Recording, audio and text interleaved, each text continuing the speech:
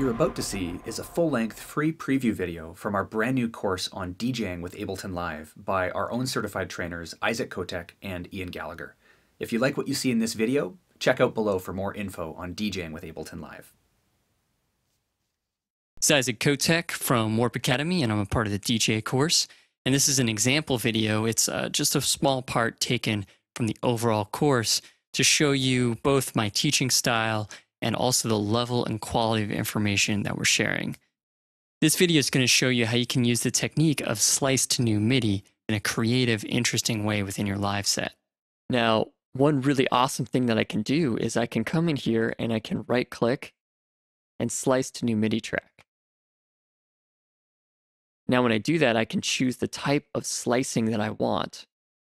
In this case, I just want a half note because I want fairly big chunks. And press OK, and it'll automatically start cutting that up. Once I have that cut up, I can use any keyboard or keys to play those different parts. So you'll see the slices here.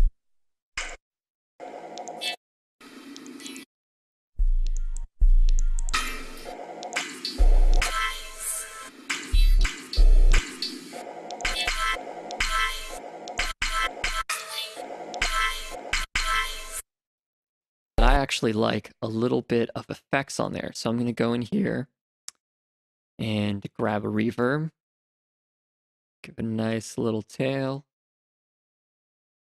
of reverb, and then I'm also going to want a simple delay because I'm basically going to use this particular one to add just a little unique texture to things. So it's a simple delay. I'm going to turn down the dry wet feedback.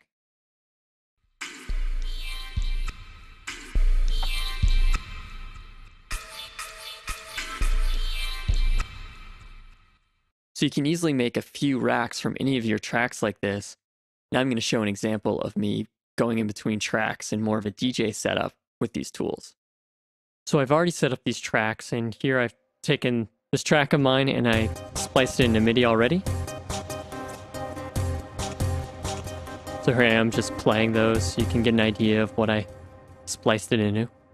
Now I'll play the original track it came from.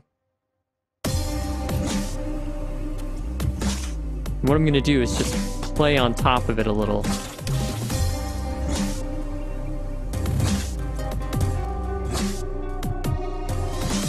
Just adds a unique live performance. I get some really cool things out of this. I'm also transitioning into the next song, and I'm playing to kind of extend out this transition just a little bit. Then I'll hit enter on the next scene to play that.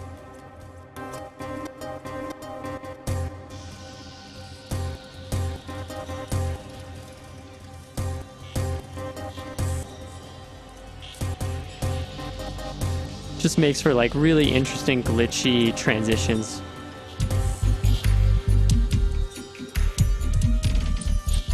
And now that this song's going, we're going to go over to this track where I've already spliced up a part of this song into another slice to MIDI rack. So now I can just play it. And whenever I want. Probably right after this breakdown, I'm going to come in with something a little interesting.